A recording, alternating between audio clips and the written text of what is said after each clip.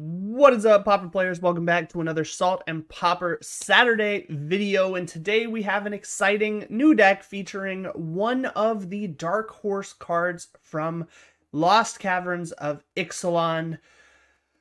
Let's jump into the deck. It's very exciting to see a dead archetype come back to life with such vigor, and this has been really exciting to play lately. I've been stealing a lot of games with it, so let's jump into the deck tech and show you guys what we'll be playing this week.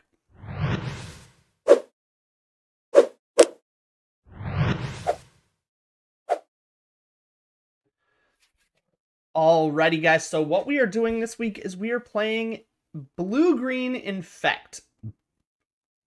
This is on the back of this card, Relic's Roar. We will be showing off this brand new card from Lost Caverns of Ixalan. This is Relic's Roar, and if you've watched my best of video, my top 5 video from a few weeks ago, you would know that this was one that I had picked that might have been a dark horse going into the format.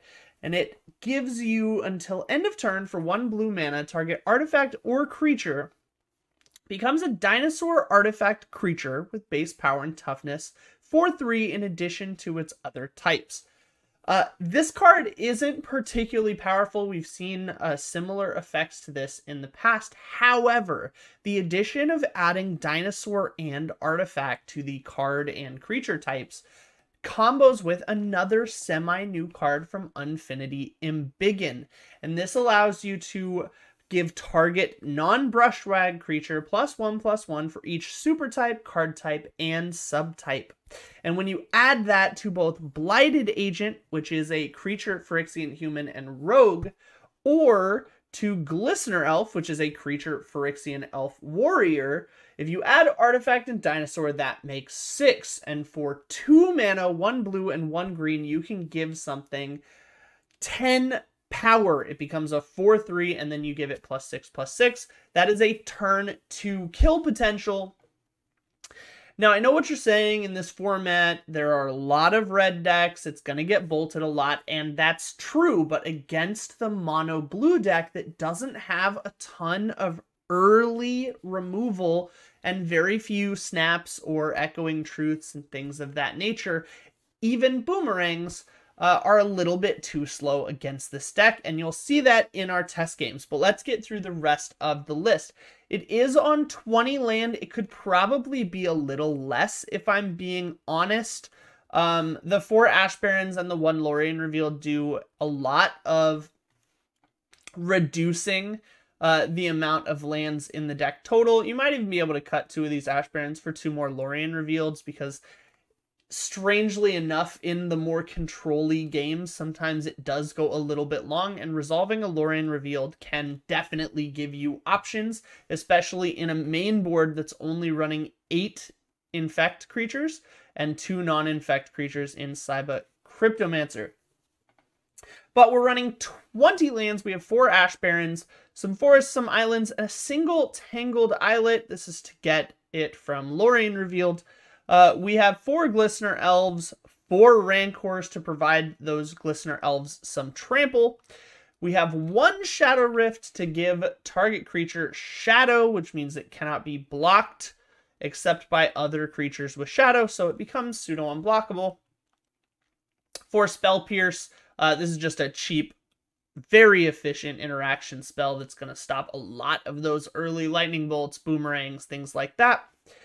4 Snakeskin Veils. This is more removal. It gives a 1/1 counter and hexproof to target creature until end of turn. This is, again, going to stop a lot of those lightning bolts, boomerangs, pretty much anything that's trying to kill your creature outside of a sacrifice is going to get whiffed by Snakeskin Veil, so we want tons of cheap interaction. You can see that here. We have 4 of the Spell Pierces, 4 of the Snakeskin Veils.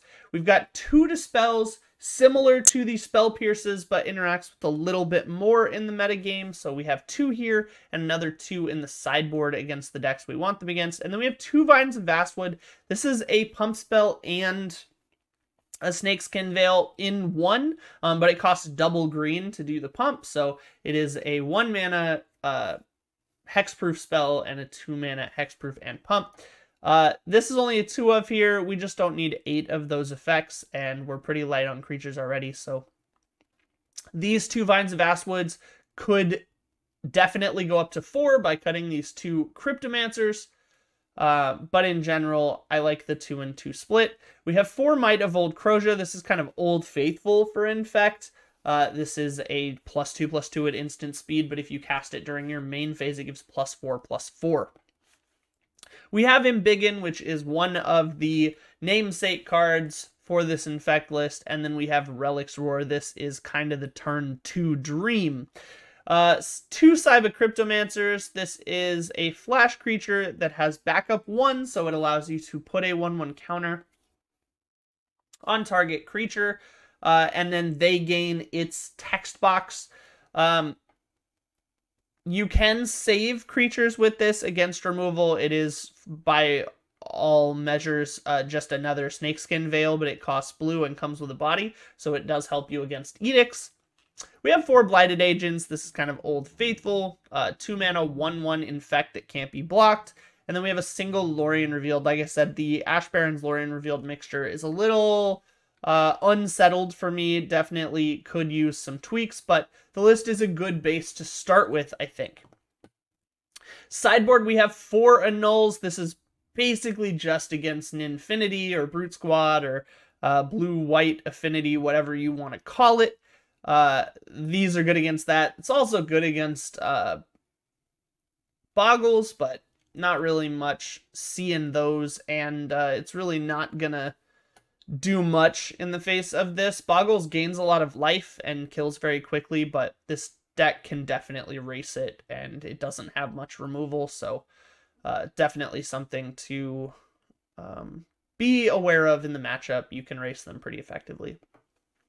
2 more Dispels. This is really just against the blue decks, or really against the red decks if they have a lot of burn.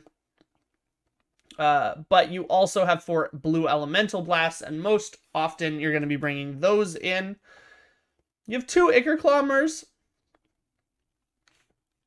This is against a lot of the garden style lists that are going to be running Chainer's Edicts and lots of 1-for-1 removal. It just gives you more bodies to try to stick. And then Weather the Storm against some of the Pinger burn or very kind of combo burn style that are just spilling out spells, including the new kind of red 1-drops list that's running the Tomb Raider Goblin. So definitely has a little bit of everything for most of the metagame. And then against that mono blue deck, you're probably just bringing in these 2 Dispels, and you have quite a bit of interaction against their removal.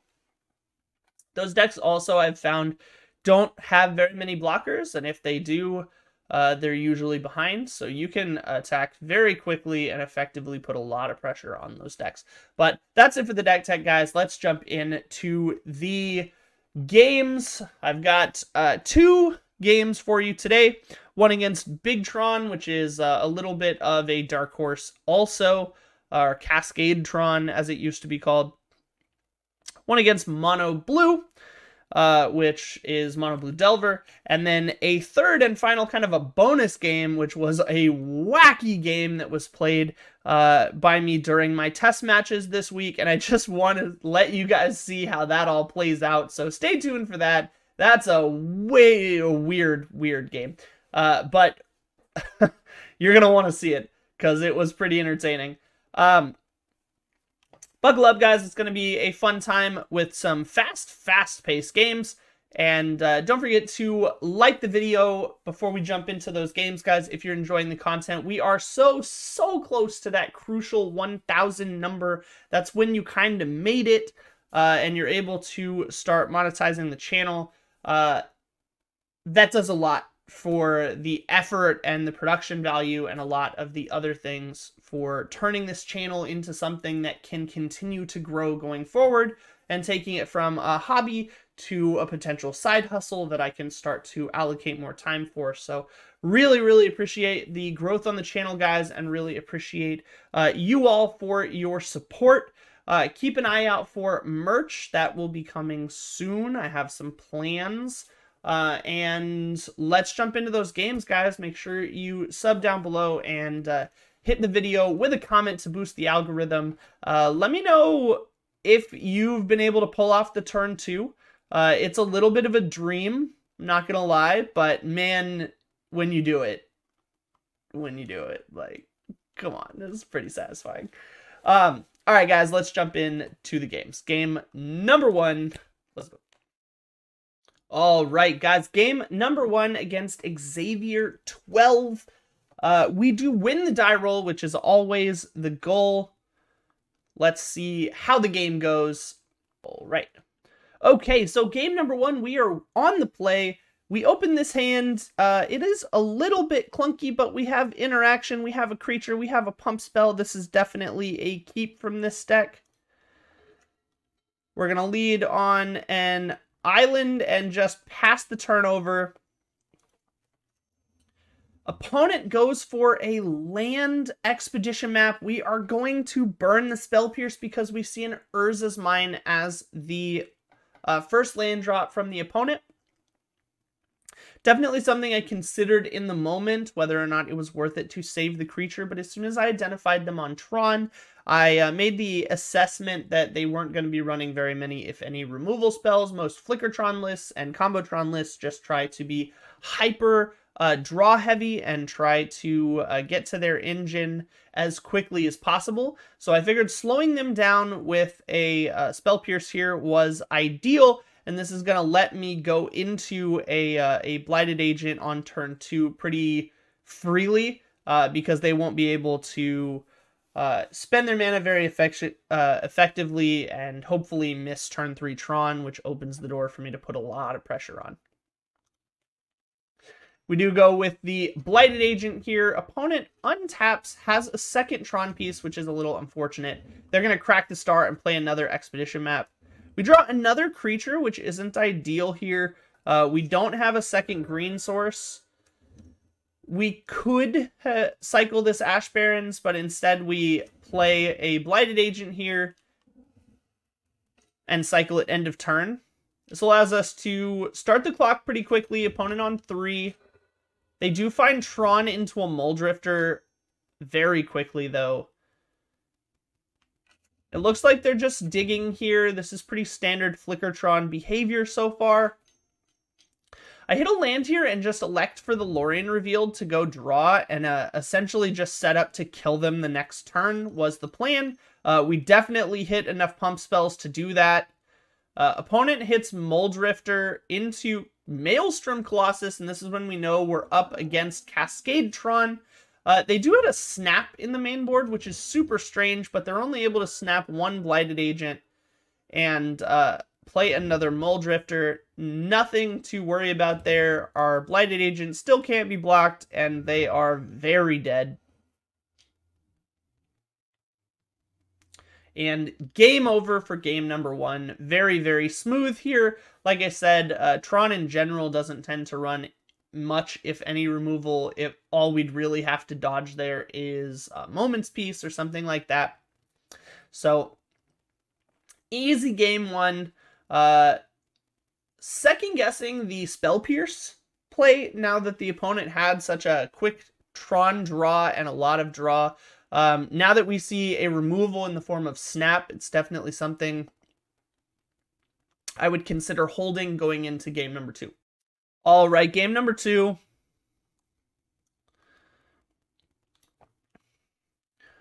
Our sideboard plan is pretty simple here. We took out a couple of Vines of Vastwoods. We took out a couple of Cyba Cryptomancers. We brought in 2 Ichorclaw Mirrors and the other 2 Dispels. This is really just counting on being able to counter their removal or Moment's Peace and having more creatures so our draws are a little bit more consistent. Cryptomancer didn't seem super relevant because any and all of their interaction are going to be instants, so we're just going to run the Dispels in their place and add a couple of creatures back in. But that's the sideboard plan. Let's get going with game number 2.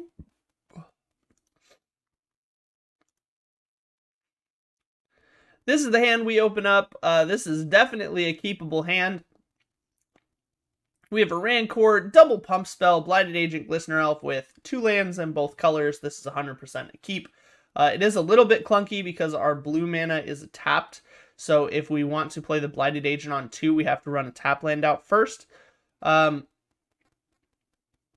has its pros and cons. Obviously, we want to turn 1 Glistener Elf here and hope that we top deck a land so we can put 9 damage on the board on turn 2. But we'll see what the top deck is and run from there. This is definitely a keep. Opponent goes down to 4 cards, which is crazy unfortunate from the opponent. We're going to draw a land, hit a Glistener Elf. Opponent leads on double Expedition Map, misses a land drop. We're going to pump, hit for 5, set up to kill next turn, and if opponent misses a land drop, they're in a lot of trouble, and they scoop it up. Very quick showing from the Tron deck, but this matchup I do think is very favored to Infect. So no real surprise there. Not 100% sure I'm bringing in the Ichorclammers. I think that's maybe negligible against this matchup, but the Dispels were definitely correct just to minimize their Moment's Peace draws. But that's it for the first match. Very clean showing, very easy into a good matchup. But let's take a look at a little bit harder matchup in Mono Blue Delver. Number 2, this one is against Shark. They are going to be piloting Mono Blue Delver. This is a much more difficult and interactive matchup, so let's see how it goes. We unfortunately lose the die roll, so we are on the draw going into game number 1. This is a very keepable hand, though. Once again, we have a 1-drop, we have a 2-drop, we have a pump spell, we have a disruption spell, and we have both colors. This is a dream keep from me. So let's run the game and see what happens. Opponent opens on an island. That shows us pretty much what we're against. There's a couple different options here. But they're going to Thought Scour, which gives us the clue very immediately that they are on Mono Blue. Now, at this point, I elect to pass by not playing a Glistener Elf into 1 open island. Potentially playing around Force Spike, because that would shut me down for several turns. In retrospect, I think against Mono Blue, you should be applying pressure as quickly as you can. I think that the less time they have to set up blockers, the less time they have to dig for their, 1 of Echoing Truth or their 2 of Boomerang or, things like that. If they're not on a 4 Boomerang list, the better. And in general, they don't have a way to kill your creatures outside of countering them. So you want to get them down as quickly as possible because it makes them spend resources. And in general, you're going to get to replay your creatures. You've got Spell Pierces, you've got Dispels, you've got things to fight their counter spells. So shouldn't be too afraid to run things out very quickly. I should have just run the Glistener Elf there, I think. Opponent just plays land and passes turn, and this is why it's really awkward to not play the Glistener Elf there, because now we can't really play effectively into this open counterspell without a Dispel or a Spell Pierce. We go for the Glistener Elf here, we get counterspell just like we expected, regretting not playing that Glistener Elf pretty much immediately. We actually missed the cycle trigger at the end of the turn there, a little bit of sad. But it doesn't hurt us too badly. Opponent is just digging here. And they're going to go ahead and lead with a Cryptic Serpent. We're going to cycle down the turn and flash in this Cryptomancer. We were attempting to bait a counterspell. It didn't actually work out, but we draw the Spell Pierce anyway.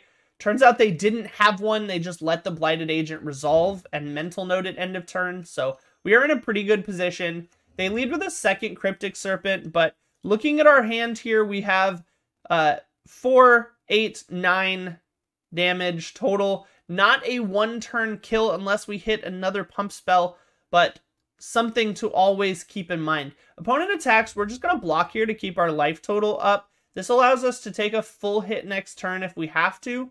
And this Cyber Cryptomancer really isn't going to be providing any other utility now that it's on the board. So safe to use it as a chump blocker here.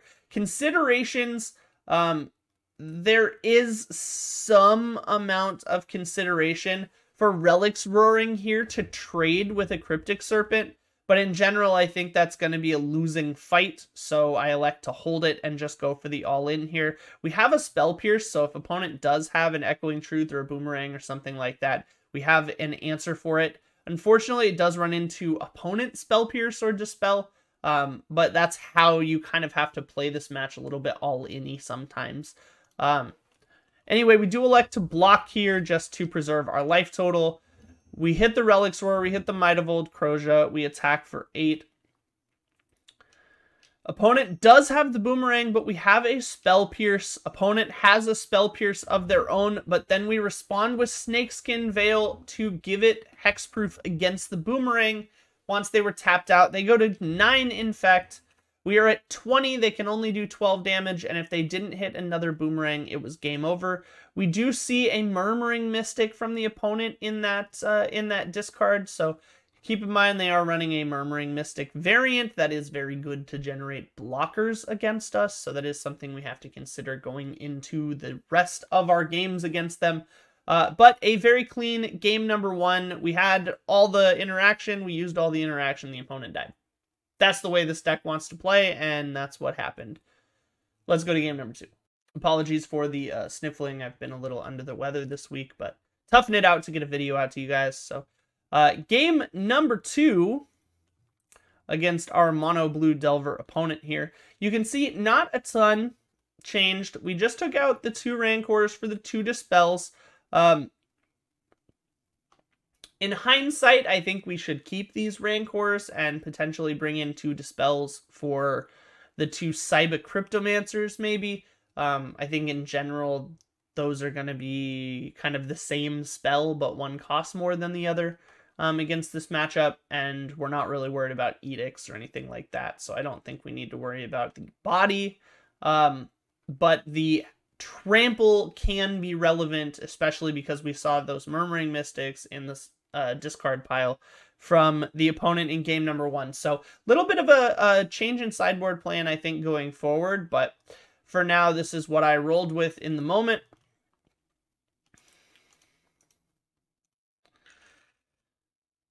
We do see a keepable 7, but it is risky. Obviously, we are on a single green here. This is a risky keep, I'll be honest. If I was not up a game, I probably would not keep this hand. But we elect to keep this hand, and we roll with it, hoping to draw a green source, or a blue source, to be honest. Both are good. We are in a very strong position, though, if the opponent doesn't have early interaction or an early blocker. If we can lead on this Glistener Elf, this is a kill on our turn 3 in a vacuum. So let's play it out and see what happens. Opponent leads on a Delver, and we hit an Ash Barrens, which is actually a reasonable draw for us. Opponent does not flip their Delver, which is good. We just lead the Glistener Elf out. Opponent does not attack, although I think they should offer the draw here. We get a second green source. That just seems appropriate with what's in our hand. We want to keep a hexproof source open for like a cold Boomerang or something like that. Opponent doesn't flip Delver again, which is great for us, and still does not attack, even though I think they should. We hit another Snakeskin Veil, which is pretty awkward. In this instance, we do just go for the cold attack here. We go for Might of Old Croja over something like a Snakeskin Veil initially, just to eat one of the Delvers, and we have several of the pump spells, so we're not really anticipating getting to cast all of them anyway. We just go to eat a Delver there and start to chew into their blockers. It looks like they're on a defensive plan, so I'm going to play the aggressive here. They do have a Spell Pierce for the pump spell, which is unfortunate, but we're able to just stick a Snakeskin Veil, which gives it a 1/1 counter. And I think ultimately that's going to be a bigger priority for us, because now it can attack into Delver, an unflipped Delver, without offering a trade, and that's pretty important. Opponent cycles a Lorien Reveal, just gets a land drop. Opponent still not flipping their Delver, which is crazy unfortunate for the opponent. But now they do attack. That signals to me a Boomerang maybe, or an Echoing Return, or something of that nature. No reason the opponent should attack there when they didn't any other turn, if they didn't have gas here. So we go for the Might of Old Kroja here. We pump just to 6, and attack looking for the potential lethal here if they only have 1 interaction spell. But it is safer to just attack for 6 and try to stick this damage in. We could absolutely go for lethal here, but if they have like Boomerang and a counter spell, we're kind of sunk.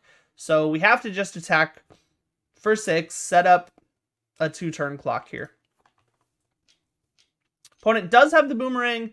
We're able to have Vines of Vastwood here. Now we could have Snakeskin Veiled initially, but we were anticipating a counter spell or some sort of a Spell Pierce or something like that, so we didn't kick it, and we wanted to resolve the 1/1 counter instead. And that's still going to get in for 7 and put the opponent 1 hit off of lethal, because it's going to be a 3/3 when the pumps wear off. So if at any point the opponent does not have a blocker, we're in it. And we could hit a Rancor here that would give us lethal outage, but unfortunately we did cut 2 of them. Once again, that is a mistake, I feel. We should have cut the Cyber Cryptomancers. So if we see either of those in that game, we would know we should have Trample instead. Opponent just hits for 1 again. We attack for 3 to induce this block. Now, we don't have to go for the Embiggen here. And in hindsight, maybe we're not supposed to. Because it would just make it, what, a 0/2 with the Infect neg1 counters. But we don't want the opponent to get a bunch of spells off and generate a bunch of birds. So while they're tapped out, we go for the kill. Still really hoping to hit a Rancor.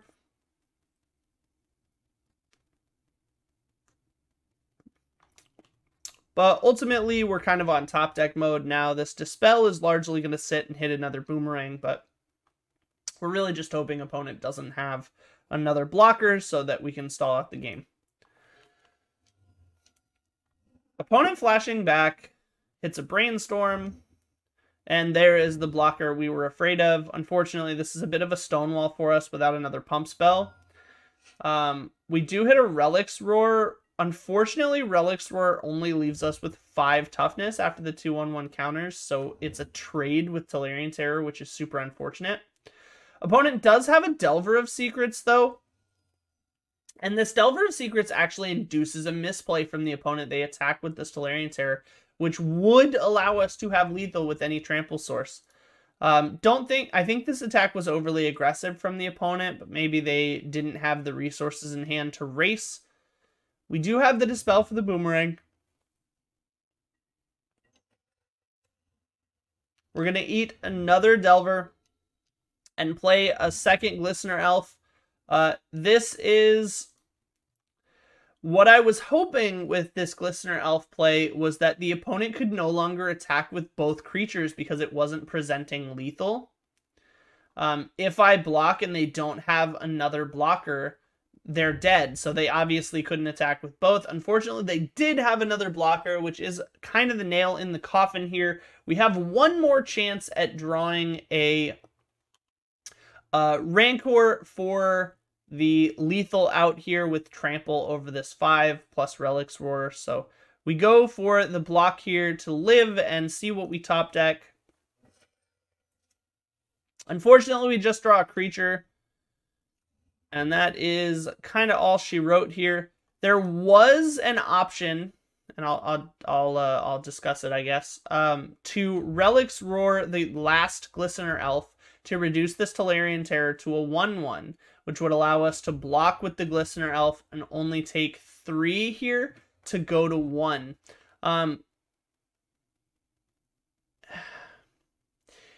There are benefits to that plan, and maybe it draws an out, but unfortunately I went for the hold Relic's Roar and die line instead. And that's exactly what we do. We hold the Relic's Roar. They have the extra creature, so it wouldn't have mattered And we go to game number 3. All right, we go to game number 3 against our mono blue opponent. Still with the Rancors in the sideboard. Still a bit of a mistake. Again, I have updated my sideboard plans against mono blue. I do not think this is correct. I think you just cut the side of Cryptomancers. But we are on the play this time, which is a huge improvement for the win rate of this deck. So let's see what the opening looks like. Unfortunately, this is not a keep. If this was a forest, or if this was a forest, or if really any card but Glistener Elf was a forest, this is an insta-keep. Unfortunately, it is not a keep, so we have to mulligan it. This is a much more awkward keep, but it is a keep. We're going to throw back one of these Blighted Agents, and let's get it rolling. We just lead on an island. We're going to cycle the island for a forest. Opponent has a turn 1 Delver like they did last time. We have hopes that it doesn't flip, but it does. That's fine, though. Opponent can't block the Blighted Agent, so it is a bit of a race now. Opponent just going to start the clock, not afraid. We hit a Rancor, but elect to just attack with the Blighted Agent. Play a second one. This minimizes their boomerang outs. And if we can draw a second green source, then we're in a really good place to start applying pressure. We hit a Dispel, which is like a second green source, because it is still boomerang protection. So we equip and just start to apply pressure here. Opponent is dead on the next turn if we hit a green source. Unfortunately, we hit a Shadow Rift, which is not what we're looking for. We have to keep this blue open. Opponent goes for Boomerang. We go for Dispel to see if they tap out for something like a Spell Pierce here. Since they do not, before damage, we just go for the Snakeskin Veil to kill. Unfortunately, opponent has a Force Spike. We still get in for 4. Opponent is going to 1 Infect remaining, and they don't have a way to answer both Blighted Agents, so they scoop it up. That is a mono blue win in the books, and I do think this matchup is pretty good for this deck. I do just think I need to sideboard correctly, and game 2 would have been much better for me. Anyway, guys, that is it for the regulation games. Let's go to the special game. Now, this was a very strange game against Meme Lord NACL, or Meme Lord Salt. We win the die roll, so we are on the play, but you will see exactly what makes this game so weird. Buckle up, grab a drink, and come back, because you're going to be here a little while. This is going to be a wild ride, so buckle up. We are on the play. This is a keepable hand. Let's get it rolling. Unfortunately, we're in another one of those awkward-ish spots where we have a choice between Glistener Elf unprotected with no information about the opponent's deck, or we can just lead with a forest, get an island, and then play a Glistener Elf with Spell Pierce protection. Very interesting point. Since I don't know what the opponent is on, I elect for the safer option, because I only have 2 creatures and I don't have any pump spells. Unfortunately, we see a Volatile Fjord here. That puts me on Blue-Red Scred from the opponent, which is a highly interactive matchup. They have kind of the best of both worlds. They have all the cheap removal from red, but they have the counter spells from blue. This is going to be a tough matchup, I think. We do go ahead and cycle for the island at the end of turn. We top deck a Cryptomancer, which is an interesting draw because it gives us outs to removal again. We do go for the Glistener Elf here, knowing we have the Spell Pierce backup. Unfortunately, this is bad to an enemy Spell Pierce or an enemy Bolt. End its turn, or main phase, sorry, we're going to top deck and cycle in Ash Barrens to hit a second blue. That just seems to be the way we're going to have to play this here. Opponent goes for the Flame Slash on the creature here. We Spell Pierce 1, they just pay for it, and we Spell Pierce it again. Now, this is a small learning curve. for this deck, and something that is noteworthy for those who are going to be playing it after me. If you have multiple infect creatures in hand, all it takes is one. If your opponent is spending resources killing one of your redundant creatures, you should be making them pay the tax, but letting them kill the creature. I should not have invested both spell pierces here, I don't think, because it means that after I play this Blighted Agent, I am, for all intents and purposes, out of gas. I do have this Cryptomancer, which can pump one of them, but ultimately, I just don't know that I'm going to be able to get it done. And because I have no more protection in hand with spell pierces for things like, damage or untargeted removal, like Fiery Cannonade or, something like that, I think this is going to be a pretty tough game. But I think maybe I should have let this one die after they tapped out for it, because I knew I was getting a time walk out of it. Unfortunately, we draw a land there, which is pretty unfortunate, but we're just going to play the Blighted Agent and keep this Cryptomancer up. Opponent foretells a card and just passes back. We hit a Rancor, which is pretty good for us. We're just going to play the Rancor. We were hoping that they would go for the kill spell on the creature in response, but unfortunately they do just have a counter spell, so our pressure is a little bit lacking. We do just get to attack for 2 more poison, though. We're going to cycle. This allows us to open up a Lorien Revealed if we do draw one, although into counter spells it's probably not going to resolve anyway. We just want to thin our deck as much as possible so that we minimize our land draws. Opponent reveals that they are on Grixis and plays a Behold the Multiverse and then Breath Weapons. Now this Breath Weapon is super punishing because we have no way to save any of our creatures, even with this Cryptomancer. And we didn't have the buff spell until the next turn, which is brutal. We draw the Might of Old Crozia, but that means that we do not have any infect creatures left, so we are on top deck mode, and we're just waiting to see what the opponent's win condition is at this point. Opponent plays the land, and then just passes back. At this point, we just draw a land and pass back because we are out of gas, but the opponent has 6 cards in hand, so we're really just trying to figure out when they're going to start applying some pressure. Opponent leads on a Preordain, but then passes back again. We once again hit a land, pass back because we are out of gas. Opponent just draws a card and passes. We hit yet another land and pass. Opponent brainstorms at end of turn, cycles Nash Barons, plays a land, and passes. So at this point, we're wondering what the opponent's win con is, or, maybe they're just digging and they haven't gotten one for some reason. But we're going to continue making these land drops and passing back. The opponent is sitting on 7 cards in hand.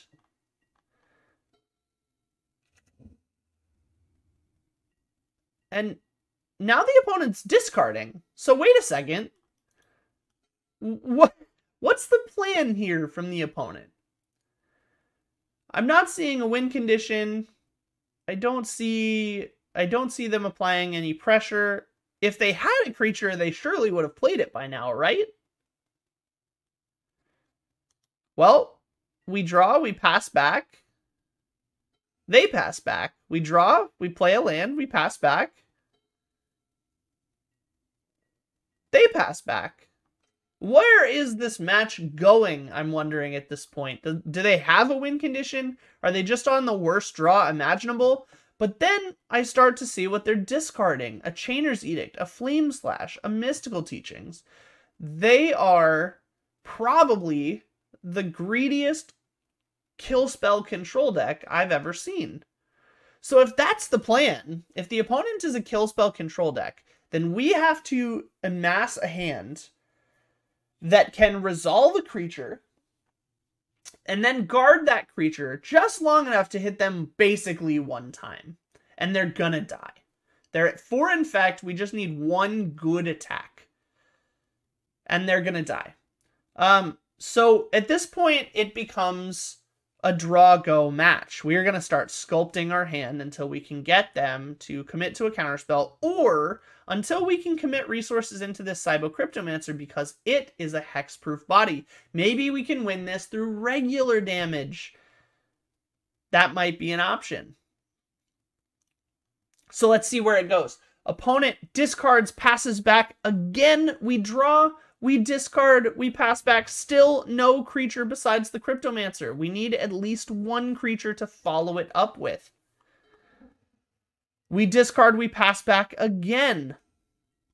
At this point, we're starting to sculpt our hand with only protection and pump spells. So we start to get rid of these Relics Roars. We don't need them. We draw a Dispel. That's really good for us. We discard again. We hit a Shadow Rift. That's less useful. We discard again. Opponent still on the draw, pass, discard plan. At this point, they have discarded several Lightning Bolts and a Skred. We hit a land. We pass back. Time is still very tight. We only have a couple of seconds on them. At this point, we hit our second creature. We pull the trigger. We go for a Cryptomancer. We see if it resolves. It does resolve. We go for a Blighted Agent. And we go for this in the main phase for one reason. Because they have a Chainer's Edict in the graveyard, we can't let them set up a board state where they can just immediately flash that back to kill our Hexproof guy. Opponent goes for the Breath Weapon here, and we have lots of action. Now, we can just dispel this Breath Weapon, but opponent likely has a counterspell. Instead, we are going to Might of Old Kroja to pump our creature so that it doesn't die, and then dispel the Breath Weapon. Unfortunately, they have a counterspell again. Opponent committing a lot of resources to this Breath Weapon. We go for a Relics War. That'll pump it out of its range. They counterspell again. Lots of investment into this play from the opponent. We Vines of Vastwood kicked to buff this by +4/+4 so that it doesn't die. And we go for the Snakeskin Veil on the Cryptomancer to give it one extra counter. That way neither creature died to the Breath Weapon, and it looks like they're finally out of responses. We keep the Embiggen though, so that we can kill a creature, or so that we can present a lethal threat with any other pump spell off of this Blighted Agent if we survive long enough to play it. Opponent down to 3 cards though, so we have a reasonable chance to sneak something through now. Opponent untaps, goes for a Lorien Revealed and a Flame Slash. They set it up. We do present some damage now with the Cryptomancer. Maybe we commit to the plan, but as we suspected, they are indeed going to flashback this Chainer's Edict to get rid of it.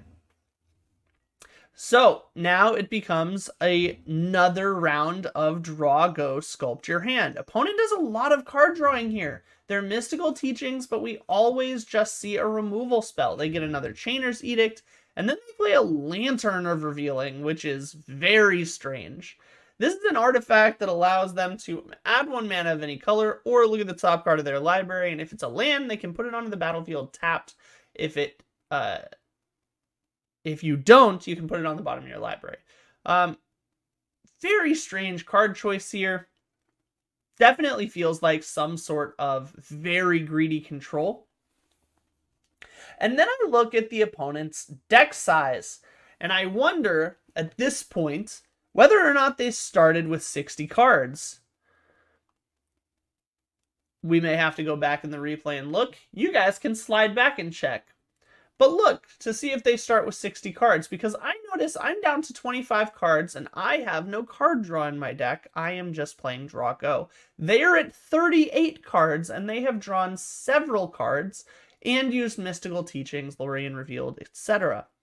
So it occurs to me that they may be on some sort of a deck out control deck, which is very interesting but also very strange because MTGO runs on a timer. At this point, we have about 2 minutes on them in time advantage, so I start to wonder whether or not they have a way to kill me, or if this is just gonna go to time. Let's find out. We do commit a Blighted Agent here. We probably should have continued to hold, but I didn't want to give the opponent too much time to rebuild. They had just used a Mystical Teachings to find a Chainer's Edict, But at the end of the day, I thought that it might be able to resolve. Realistically, it was never going to live. At the end of the day, I should have just held it and waited for another Cryptomancer or a secondary creature or something I can back it up with. But I was always going to run into Exclude, so at the end of the day, my Spell Pierces are pretty much dead, so it's going to be Dispel or nothing. And I only have one Dispel left, and I only have one Cryptomancer left, so it's going to be a while till I get there. 25 cards left in deck.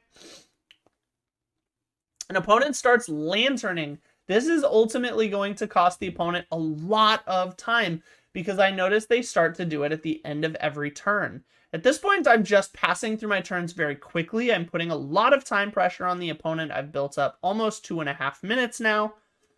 And the time very quickly starts to run away from the opponent. This is going to become a game of biding my time quite literally until I have a hand that I can commit to the board with, or my opponent runs out of playtime. Let's see where this goes. There is a pretty epic turn coming.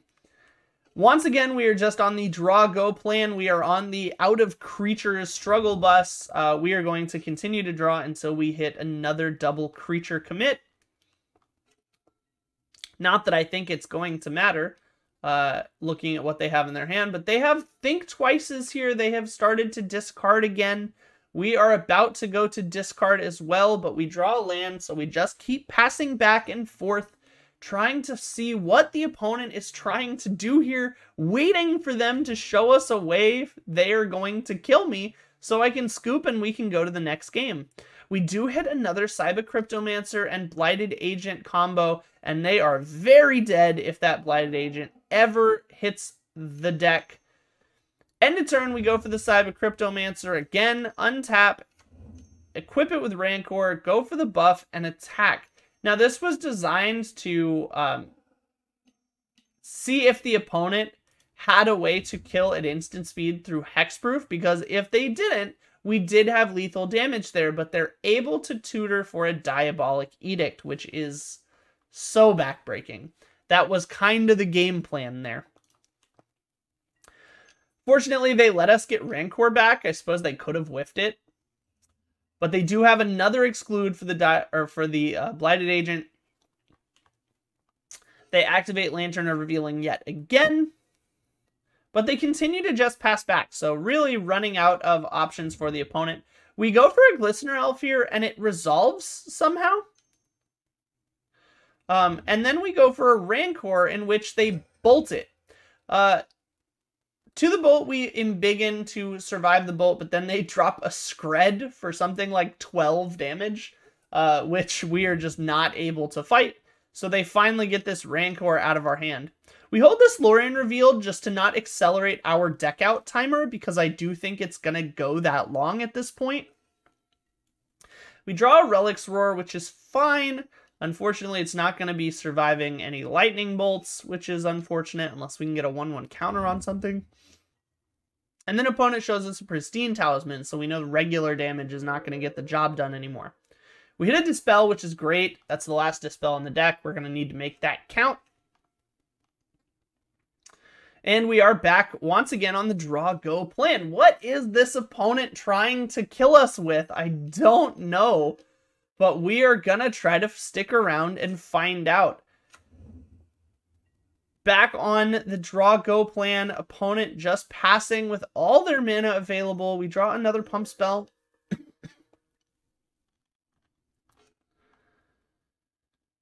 Draw go back and forth again. We draw another Pump Spell, but now we have a Dispel, a Snakeskin Veil, and 3 Pump Spells. So once again, we are in a position, if a creature resolves, we can fight over keeping that creature in play. We hit a Spell Pierce, which is a dead card, essentially. But we don't discard the Spell Pierce, which is a little shaky from me. I think in retrospect, I definitely should have discarded the Spell Pierce, but I'm imagining some sort of tap-out win condition, maybe a Caravex Torch or something to nuke me from 20 here. Really waiting for the opponent. I mean, they're down to 16 cards. We've got 9. Really waiting for the opponent to just show me how they're trying to kill me. so that we can try to play another game here. You can see I've built up a sizable time advantage, about 5 minutes of difference now. But opponent just continues to untap and pass the turn back, really trying to live up to their name here with the meme lord status, because they are cooking up something with this deck. We go for the Glistener Elf here just so we don't have to discard it. Maybe a mistake, but they do have the exclude. We go for the Dispel on the exclude. They have a Dispel for our Dispel. We were never beating that. But that means we are basically out of counter spells for this game 1 list. So we're really going to have to hope they don't have another counter spell, and we're able to stick a creature if our game 1 win goals are still in. We do top deck a Glistener Elf. I think if we go back and take a look at the graveyard here, 1, 2, 3 Glistener Elves. So that is the last Glistener Elf. And then we have 1, 2, 3, 4 Blighted Agents and both Cyber Cryptomancers in the graveyard. So this is the last creature in the deck in the main board. And they let it resolve, which is a breath of fresh air. We have a lot of spells to fight them on a removal chain for. Hopefully they let us get to that point. It looks like they're going to pass the turn back with all their mana, once again, discarding to hand size, and it is time to fight. Let's see how this goes. We have a land, we attack.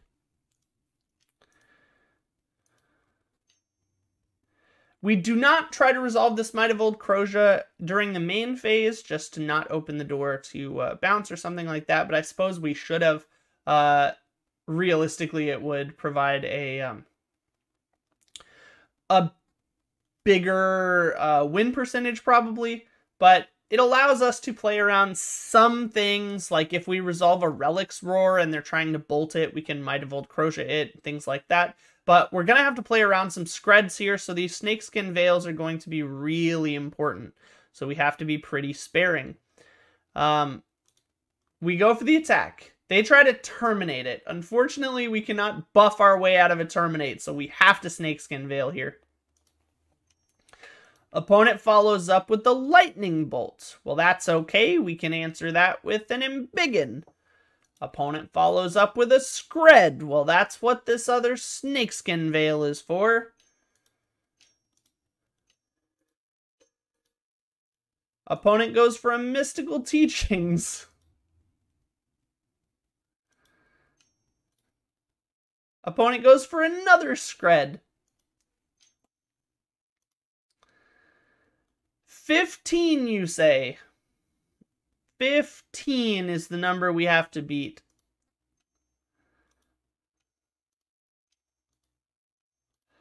We go for another Embiggen. Opponent flashes back the Mystical Teachings. In response, we go for the Relic's Roar. This is going to ensure that if this Embiggen resolves, it's going to give an extra +2/+2, which allows us to potentially get over this Scred. Opponent, looking through their deck, realizes they do not have another kill spell for the Glistener Elf and scoops it up. We manage to fight through this deck on the very last creature in the main board with 5 cards left in deck. We steal it out with a lethal swing from Infect. GG's to the opponent. What an epic game. And the opponent scoops the match because they're out of time. Wow, what a game. Thank you so much for tuning in this week. Thank you so much for watching through to the end. If you made it to the end, whoo, what a wild ride. Comment below what you think of the deck and what you think our opponent's win condition was, because I am dying to find out. Opponent dropped from the game before I could ask. Put your predictions for what the win con was down in below. I want to see what you guys are cooking up, what they could have been cooking with. And thank you guys so much for tuning in. Once again, we are so close to 1,000. Very excited for that. Hopefully we have a 1,000 sub thank you video coming out in the next week, and dropping some merch in celebration, so keep an eye out for that. Thank you so much, as usual. Goodbye forever, unless I see you next time. Peace.